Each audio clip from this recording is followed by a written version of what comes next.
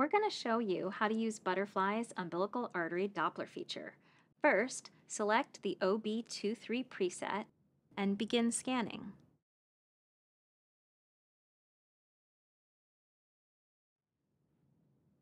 Once the umbilical cord has been identified, avoid the placental or fetal insertion sites and find a longitudinal view of the cord showing the vessels vertically on your screen. Next, tap Actions and select Pulse Doppler and tap Enable Color. You may move the gate by touching the blue button and place the gate over the umbilical artery. Then press Start Spectrum.